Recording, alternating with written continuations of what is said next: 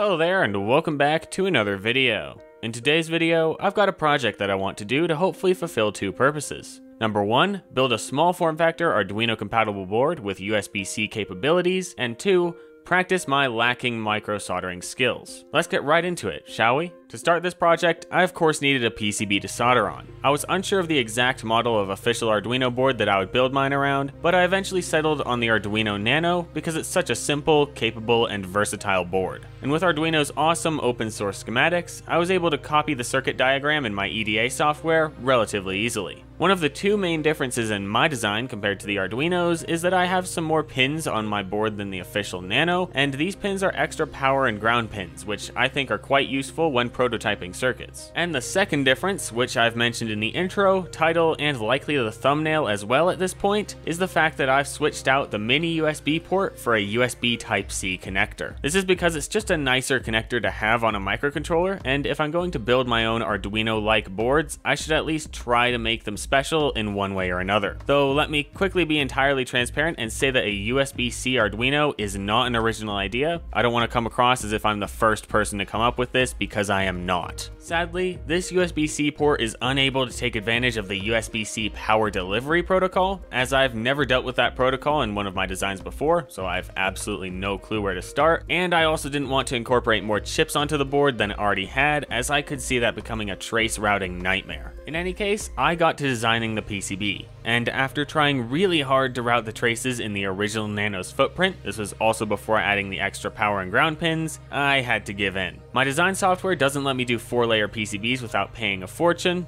thanks Autodesk, and therefore I'd have to squeeze everything into the 2 layers I had available. But sadly, that wasn't something I was able to figure out quite yet, and even though I'm decent at designing PCBs, I'm absolutely no master. So I had to compromise a little on the size of this board. It's now a nano-ish board. I made it the same width as a Raspberry Pi Pico with a little added length to make routing easier. And because of this extra length, this was when I decided to add those extra power and ground pins, because otherwise it would look a little weird and just be an inefficient use of space. Finally, with a PCB designed, I went over to PCBWay.com to order my boards. PCBWay is the sponsor of today's video and provided great quality PCBs that I'll be using in this video. I've used PCBWay's services for several of my projects, and every time the quality has been flawless. Whether you're looking for PCB manufacturing, 3D printing, CNC machining, or even sheet metal cutting, which I hope to try out soon, PCBWay has your back with their impeccable quality and reasonable prices. Check them out at the link in the description below. Now, since half the goal of this project is to give myself some room to practice my SMD soldering skills, I'm going to spend a reasonable amount of time on the soldering for these boards. I also made sure to mostly limit myself to only SMD components to give myself the biggest challenge possible. The only two exceptions to this rule were the pin headers and the crystal oscillator. I've got an abundance of 16 MHz through-hole crystal oscillators that I want to use up, so I didn't go out and buy new SMD ones for this project. So now I'm going to need a place to start on this board. So what should I solder first? Well, I think that the obvious answer in this case would be the ATmega 328P chip, as it's one of the more complex soldering jobs on the board. Having the most room around the pins to get them accurately connected will be helpful, so I'm planning to start there. After positioning the chip on the board, I used a tiny bit of solder to try and tack one of the pins down. The joint was anything but good, however the purpose of it at this point is to just keep the chip from moving while I solder the rest of it, and later in the process I'll redo this joint. Now, if you've watched some of my other project videos before, you've probably heard me mention that I really haven't done micro soldering much. I'm trying to learn right now, so before roasting me in the comments of this video, please understand that this is the first SMD board I've ever fully soldered. Minus my filming lights, though those were very large SMD LED chips and therefore not too much of a challenge, so I don't really count them. After using a bit of flux on all the pins and then soldering them with the tip of my soldering iron, I was actually pretty pleased with how the 328P came out. They're not the prettiest solder joints imaginable, but for a first-timer's hand-soldered joints, I think I didn't do a terrible job. The next component that I wanted to solder on was the USB-C port. I had to get slightly different ports than the one that the footprint in this board is modeled after, so I had to clip the shield and support pins slightly. Hopefully they'll still make sufficient contact to hold the port securely in place.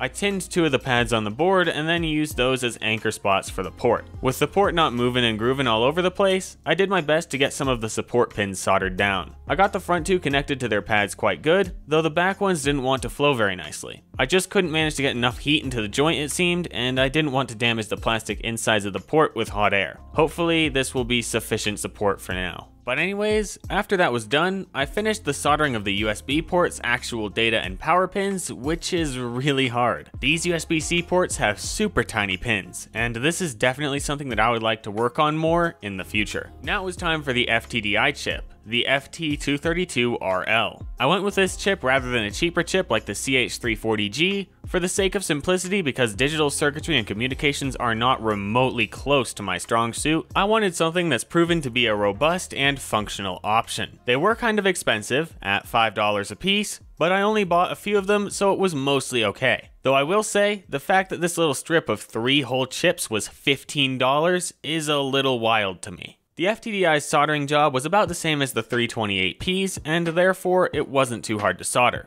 The pins are thinner and closer together though, so solder bridging was a bit more of an issue. Next it was on to the smaller components, such as capacitors, resistors, and LEDs. These were all super easy, but a decent part of that is probably due to the fact that I could see what I was doing because I've got a microscope for this. All of these components were in either the 0805 package or the 1206 package for some of the larger capacitors. I chose these packages as they are very standard packages and they're also recognized as being quite hand soldering friendly. I could have gone for the extra challenge and chose some smaller parts, but I bought all of these components in bulk assortments, so having extra 0805 size parts available for other projects is nicer than having a ton of microscopic components that I may never use. The only other two special-ish SMD parts that I had to solder in along my passive component stuffing journey were the 5-volt voltage regulator and a small diode. Both of these parts were exceptionally easy to get soldered down as the voltage regulator is in a pretty large package and the diode is not much smaller than a 0805 component. The last thing I added was the crystal, which I forgot to record, and then I went back to my comfort zone for a minute and put the pin headers on the board, which I also seem to have forgotten to record.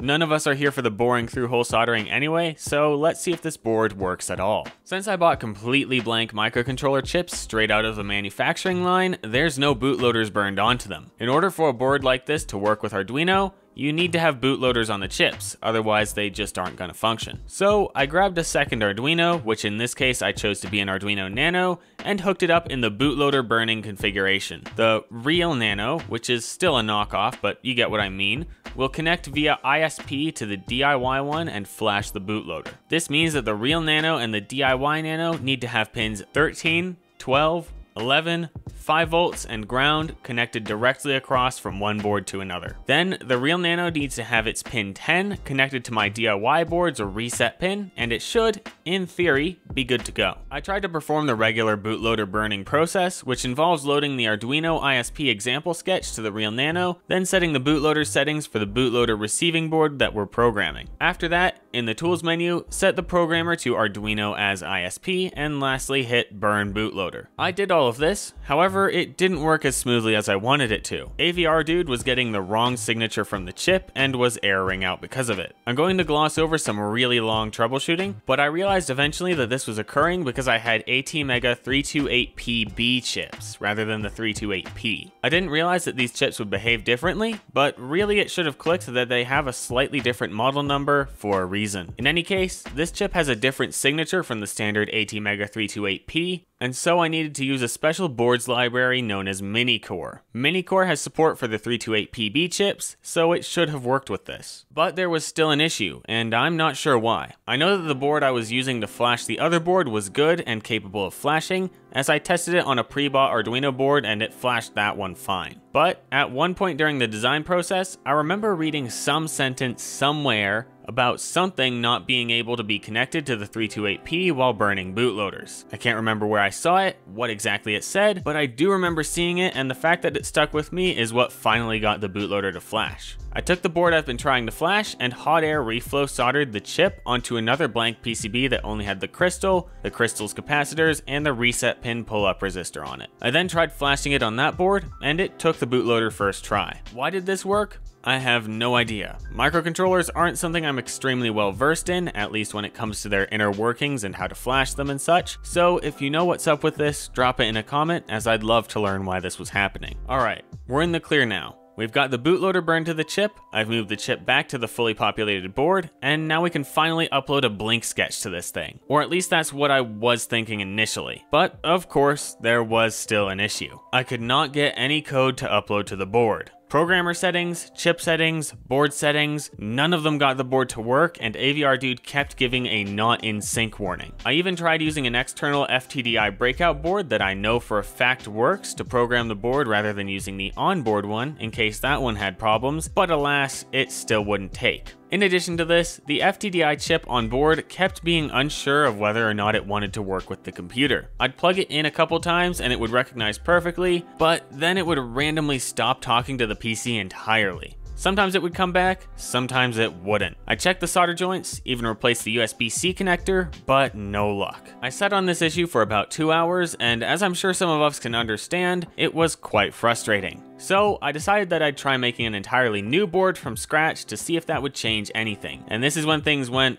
quite wrong. Failure is a standard occurrence in engineering and when building projects, and it's something that anyone who wants to get anywhere has to accept and learn from. Even though this is the case, I will say, when you're in the heat of the moment and the project you've been working on for several hours is refusing to work at all, greeting that failure with open arms isn't always the easiest. Because of this, I ended up wrecking the only other 328PB chip that I had when trying to solder it to the new board. I was too frustrated and put too much force sideways on a pin while fighting a solder bridge and ripped it off. Maybe I could take a super small wire and try to attach it to the side of the microcontroller on the small bit of metal still exposed, but I'm not sure as I haven't tried that yet. Oh, and did I mention yet that in my haste and frustration, I, once more, forgot to record that? Hopefully editor me figured out something to do for B-roll during those clips, but yeah, this pretty much marks the end of this project for the time being. I did buy enough chips to build 3 boards, but I've let one of my friends build one of them for himself, and so I'm not going to finish that board for him as he wants to solder it. I'll update in the comments if that board happens to work. In any case, for the time being, this project has been a bit of a failure, but that's okay. Failure happens, and I'm looking forward to some of your comments regarding what went wrong here and what I can do to fix it in the future. I'll definitely return to this project at some point because I want my USB-C Nanos, dang it. Now, even though the functionality part of the project failed, I have to say that it was still a part-way success. These PCBs from PCBWay offered me a great place to practice a ton of micro soldering. In fact, there are several hot air reflow AT chip swaps that didn't make the final cut while I was troubleshooting. So I was at least able to practice a bunch of micro soldering, and now I feel a lot more confident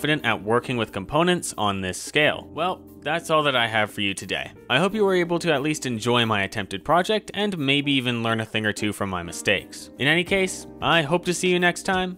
Goodbye.